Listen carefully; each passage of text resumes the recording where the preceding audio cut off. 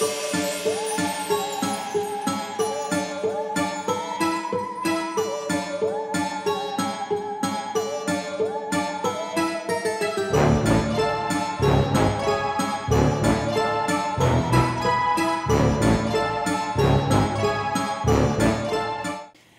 and welcome to another spooky Halloween tale. Today is the turn of Chips, and this is another spooky tale from the author of A Christmas Carol and Oliver Twist, one Charles Dickens, and this was published around the year 1860. But remember, with all those wholesome tales, this is also the guy that wrote down Captain Murderer. Check out my video up there. And like the tale of Captain Murderer, this tale was relayed to Charles Dickens by his wonderful nanny, who must have had quite a turn for the macabre. And this is another one that haunted him and stuck with him all of his life. So, without further ado, let's get right in. So, there was once a shipwright, and he wrought in a government-owned yard, and his name was Chips, as was his father, and his father's father, and his great-grandfather, all the way back as far as he could remember. Now, Chips's father had sold his soul to the devil in exchange for an iron pot, a bushel of nails, half a ton of copper, and a talking rat, as had his father, his grandfather, and his great-grandfather before him. This bargain had run down the family for generations, each Chips making the same pact with the devil and getting the same thing out of it. So one day, when Chips was working at the dockyard all alone, darkness crept in and the devil appeared before him, saying, "A lemon has pips, a yard has ships, and I'll have chips."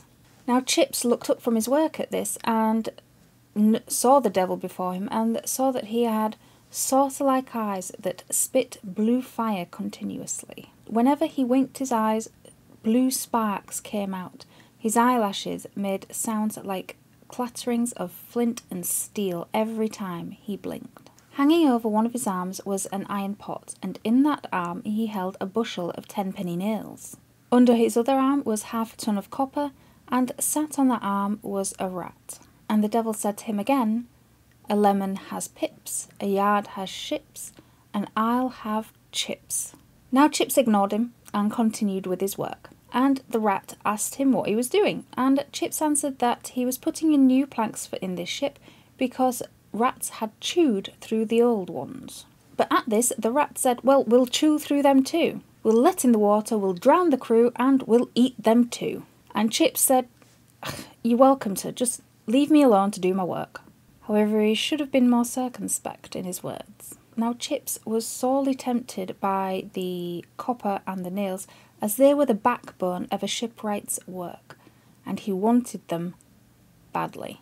Now the devil saw what he was looking at and said that Chips might as well secure the bargain as his forefathers had, and save himself all the hassle and having to, get this stuff on his own. But Chips said that he liked the copper, he liked the pot, he liked the nails, but he didn't like the rat. And the devil fiercely replied that he could not have one without the other, and he turned to leave. Now Chips, afraid of losing all this copper and iron and all these nails in order to do his craft, bade the devil to, wait a minute, let me hold them and we'll see.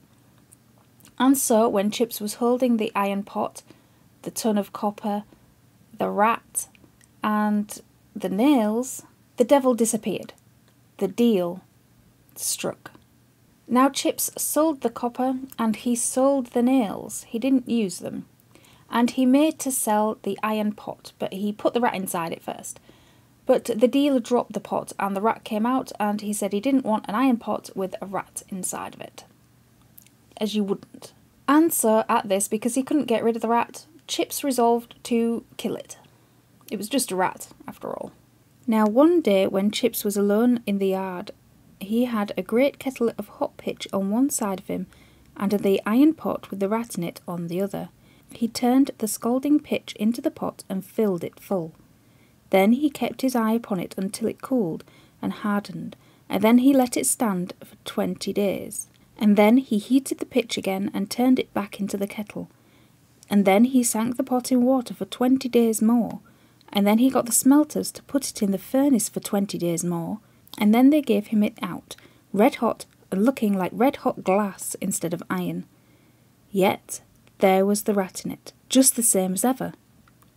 And the moment it caught his eye, it said with a jeer, "A lemon has pips, and a yard has ships, and I'll have chips."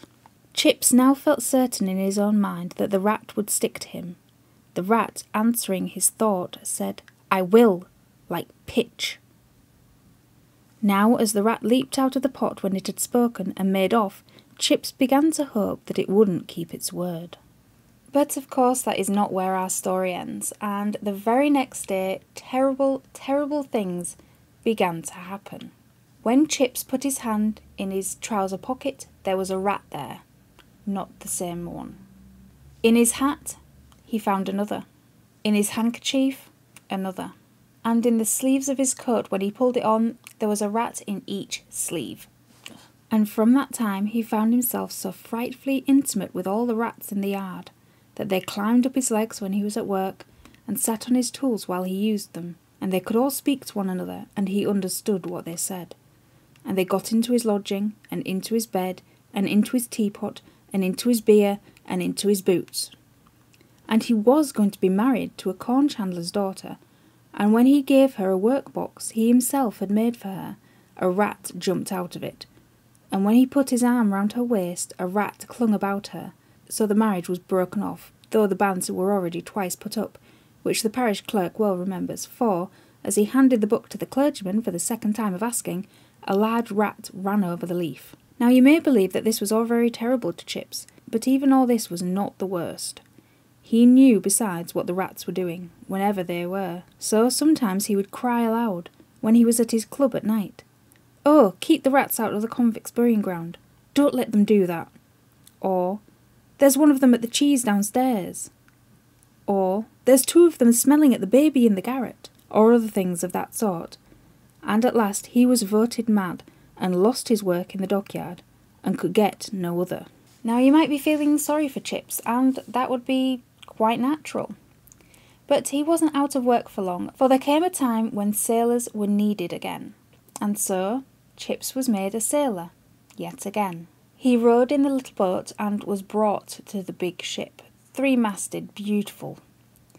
And as he rowed underneath the figurehead, which he himself was making when the devil had first appeared to him, and he saw as the little boat went underneath the figurehead, that the talking rat was sat on its head. And on locking eyes with him, it called out to him, "Chips ahoy, old boy!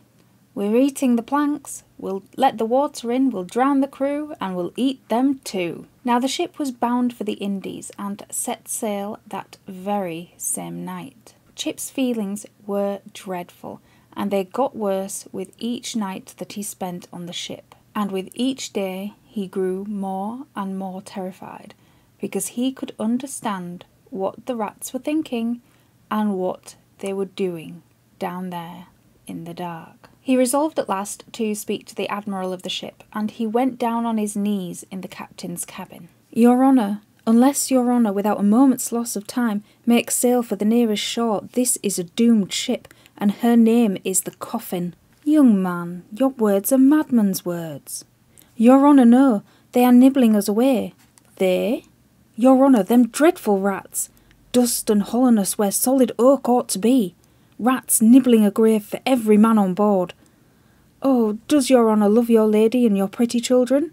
Then for God's sake make for the nearest shore, for at this present moment the rats are all stopping in their work, and are all looking straight towards you with bare teeth, and are all saying to one another that you shall never, never, never, never see your lady and your children more." The Admiral, of course, thought that the guy was crazy and sent for the doctor.